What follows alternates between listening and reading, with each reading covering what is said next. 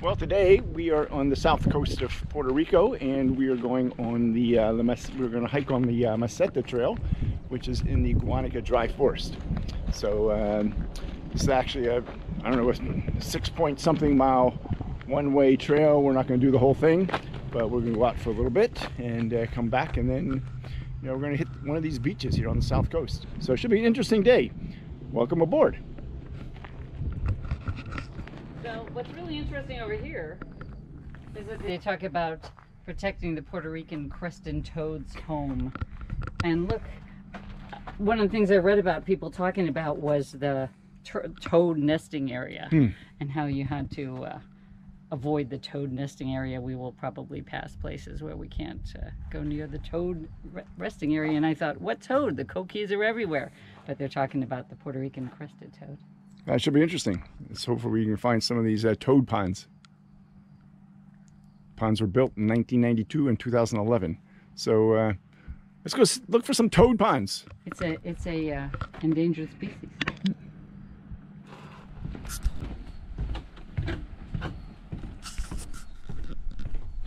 Oh, this is Playa Tamarindo. It is. Here it is.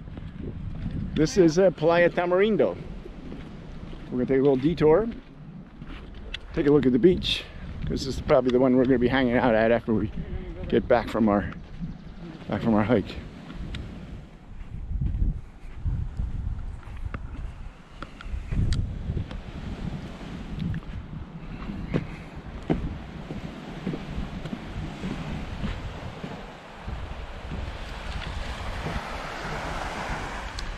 No big spacious palm trees here.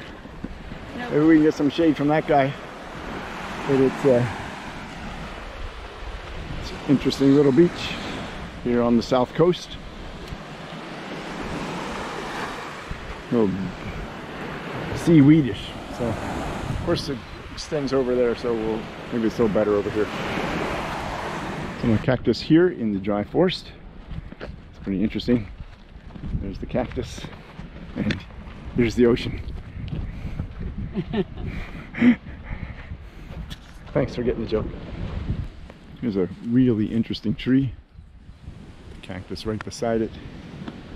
There's some sort of berries growing on it. I don't know what that is, but that's a pretty interesting little tree there. Right off the trail. It's the ocean. Down there's Tamarindo Beach. The bay here. Pretty interesting place. So it comes right up to the edge of the ocean with this dry stuff, as Lisa just pointed out to me. It's really, really fascinating here. Must not be a lot of rain. Really not. No. We were just talking about that area that was closed because of flooding, and it's so dry. It must have been closed for flooding a long time ago. Well, flooding from probably the ocean. So I missed that.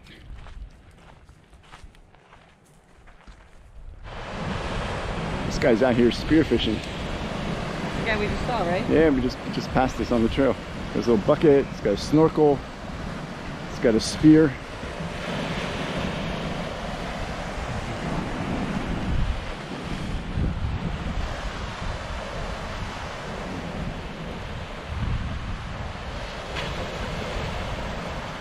So we get some of this scrub-like little itty-bitty trees, large bushes, mostly dry. Really, really interesting.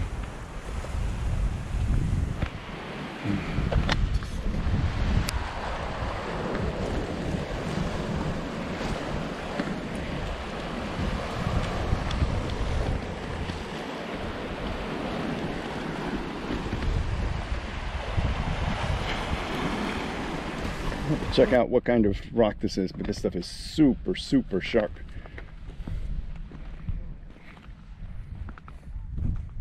I don't know if it's coral or volcanic, but it is super sharp. This is not what you think of when you think of Puerto Rico. This is so interesting.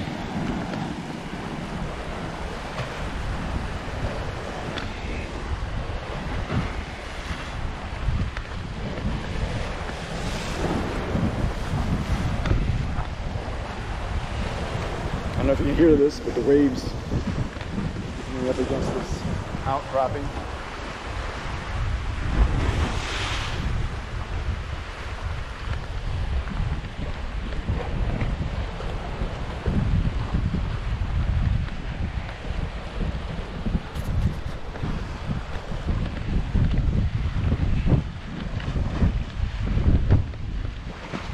Look at this. That's just incredible.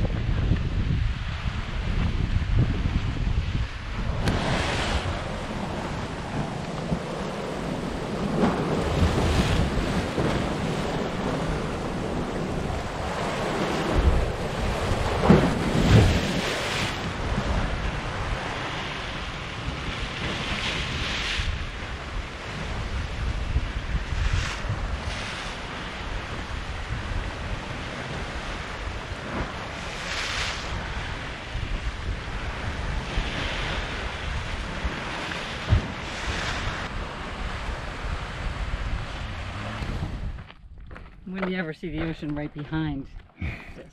You don't. This is just so fascinating. Here's a little cactus patch we stumbled across. And this is a different kind of cactus than we've been seeing. And these are just super fascinating. Look at these things.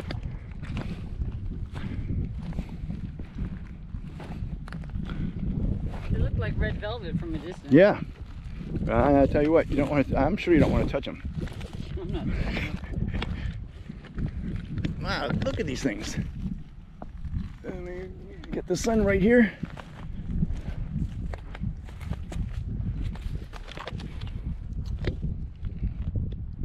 Wow, they're just super cool.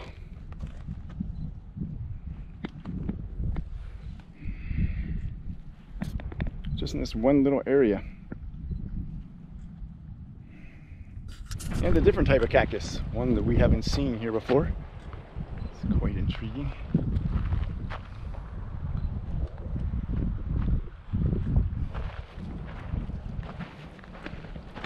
Wow.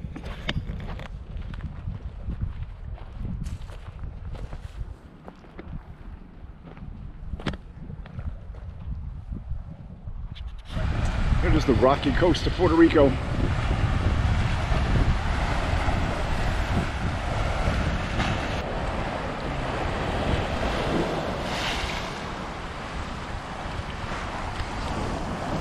Very interesting hike today, don't you think?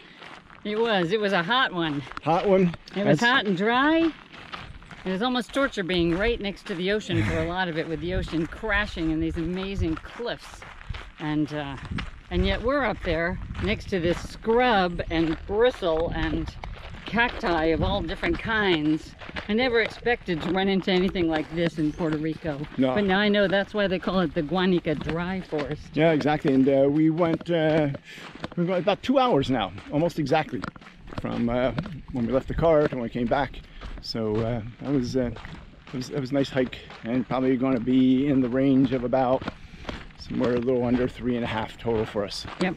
So it was spectacular, totally unexpected. So come with us on our next hike and on our next journey, and until then, may your suitcase always be messy. And don't forget to ring the bell and subscribe to our channel so you'll be notified of our next exciting adventure. Hasta la vista!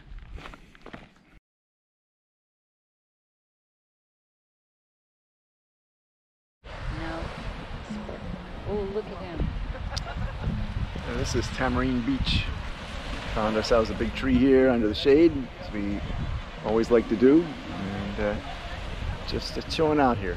Not the little lots of dried seaweed here, but it's our neighbors. And but big bay. Of course, we're on the Caribbean side, not so much big waves. And because this is somewhat out of the way, I suspect that there's not ever too crowded here. On the way home, stopped at hopefully the town of Guanica here in the bay, and we're going to hopefully have some dinner. It's Monday, so not much is open, but we'll see what's open. Over here at Trasiego, but a cute little strip here, not much on it, 3 restaurants in total, but the Malecon here is well maintained, looks super nice.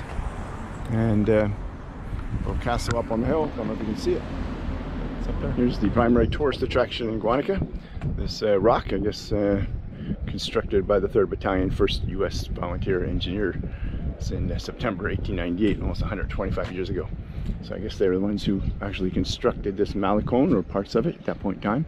And of course, we got the famous Guanica chair. Here you go. There it is. There you go. Oh, you're going to get in it, of course. Well, I hope it doesn't break under you, under the weight of you. There you go, the famous Guanica chair. There you are with a true Puerto Rican tree frog. The frogs that the endangered frogs that we didn't see today. That's right. We didn't see those ponds. Maybe we didn't hike far enough.